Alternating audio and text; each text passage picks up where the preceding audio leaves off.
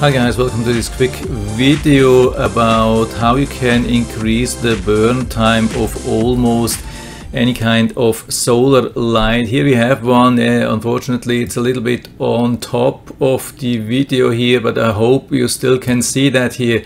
It sits on top, and on top of the light there's a large solar panel, but still it gets just very limited sunlight, and it's not possible for me at the moment to change this thing. So you can see what happens here. I mean, during the day it had nice sun, and then when it gets dark the light starts shining. We have the time here, 10 o'clock, 11 o'clock, and then midnight, 1 o'clock in the morning, and then 2 o'clock. And what happens here, you can see that 2, 3 o'clock, 4 o'clock, yeah, it's definitely not so much anymore, almost completely dark. And maybe you have noticed something. So I go a little bit back manually in the timeline. You can see very bright light. It's shining midnight, and then at 1 o'clock, yeah, there you have it.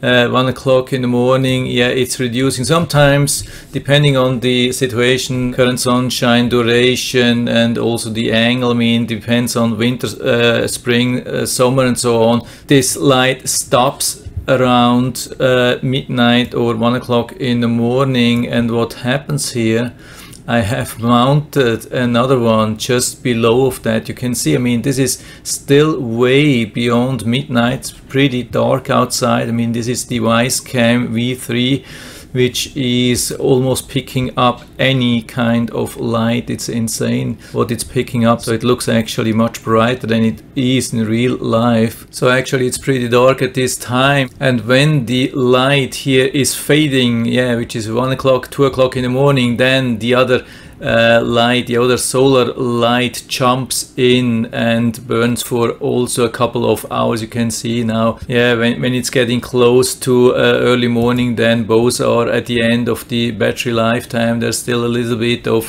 energy squeezing out here, but still it definitely wouldn't be enough to illuminate the whole thing. This one here is much brighter at this time. There's just a little bit left here. So the idea is that we buy 2 solar lights, and instead of using them side by side, we are using them on top of each other. So the one on top makes the one underneath believe that it's still day, and so it's not turning on and saving the battery for the second part of the night. So we don't need any programming, no wiring, no nothing, just simply 2 of them which have automatic turn on and off, automatic charge, something like that, pretty cheap. I think this could work really nicely, and I'll definitely put down the link to this one into the description down there, so you can check it out and order it right from there if you like it. And I hope I've been able to help you a little bit with this video.